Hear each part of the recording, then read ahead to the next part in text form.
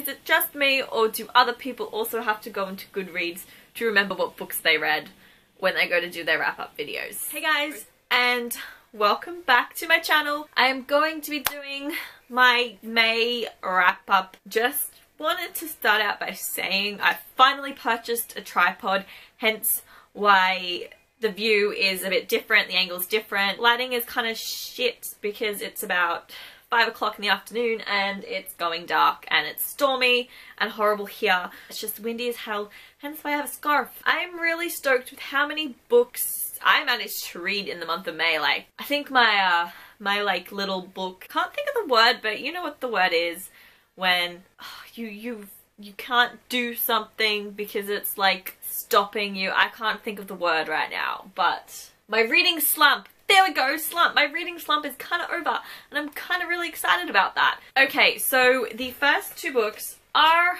a part of a series. That is The Red Queen and Glass Sword by Victoria Aveyard. I actually uploaded a book talk on these two books on the series, my review, my thoughts and opinions on everything that has happened in this series so far. If you're interested in watching that, I will link it down below for you guys. I mean, other than that, I'm not going to say much because I've already spoken about it. If you're debating about picking up this series, I just say go for it and do it. I think it's worth it. If you definitely agree with my opinions I've had on books and my thoughts and stuff, then I say pick it up. If you don't tend to agree with the stuff I say, probably not a good idea for you to pick this up. After I read those two books, I had to pick up The Cruel Crown, which is also by Victoria Aveyard. Now this is two novellas set in the Red Queen world. So the first one is Queen Song, and I thought it was amazing. I absolutely loved her story. I thought it was so interesting and so cool.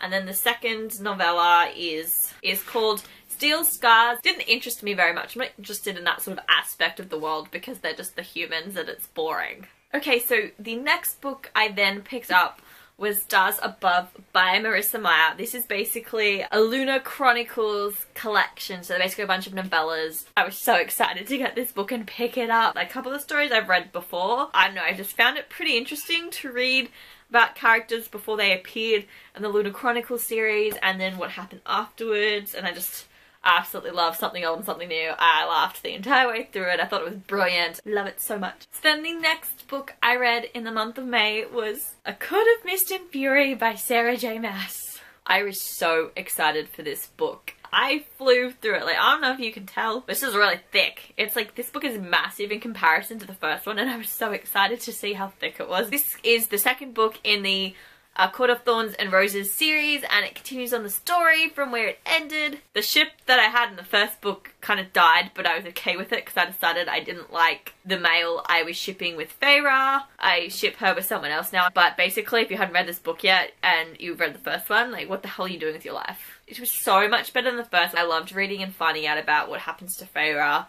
now that she is a fairy. I love seeing her with Rysand and exploring the night court. That aspect was really, really cool. But yeah, I think it's amazing. And if you haven't picked up this series, you guys really need to. The next book I picked up is the last one in the selection series, and that is The Crown by Kiera Cass. The thinnest book in the series. That's not how it should work. The last book should be one of the thickest books in the series because you've got to tie everything up, and this book is so tiny. This is probably my least favorite book in the series. I just wasn't surprised by who she ended up picking because it was kind of obvious and set up a lot that you were sort of like, okay, this has got to be, you know, someone in particular. It wasn't the person I wanted her to get with. It was okay. It wasn't that great. I read ahead because it kind of bored me a little bit. So I spoiled myself for who the winner was and was just in denial about it for the rest of the book. I don't feel like it was a good book to end the series with. I mean, it was okay. It wasn't fantastic. I feel like it could have been better. Some aspects were rushed. I don't feel like it was utilized to its full potential. I like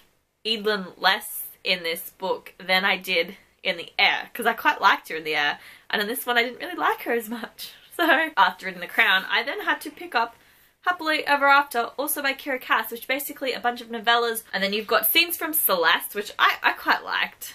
They weren't vindictive enough for my liking, but honestly, my favourite bit was Where Are They Now? Which is basically we go back to the elite and you find out what happened to the girls after they finished the selection, and I don't know, I thought it was really cool. I loved that. I thought it was brilliant. And then the last book I read was Lorelei by Laura Dockrell. This book is a mermaid book. It wasn't the mermaid story I was expecting to read, and as a result I'm a little bit disappointed by this book, in all honesty. It wasn't what I was expecting. Her interpretation of mermaids is like completely different to like my interpretation of them, which is fine. I just wasn't really a fan of how they were interpreted. I don't know, I thought it was like a weird story. Basically the princess of the mermaids has decided to surface, and there's this whole big ordeal in trying to find her, and the main character is male, which is never really my favourite thing to read about. I just find it harder to connect with them, with those stories. And yeah, I don't know, it wasn't the mermaid story I was expecting, so I found a lot of the aspects just weird, and I should have gone into this book more open-minded, and because it wasn't what I was expecting, I kind of shut myself out against this book and just went, I don't want to read this, I'm not interested in reading this. So I was a little bit disappointed with this book, but once I got over the fact that it wasn't what I was expecting, it was okay. Okay, so those are these books that I read in the month of May. I hope you guys enjoyed this video. Thank you so much for watching. I will see you guys in my next video. Thanks. Bye.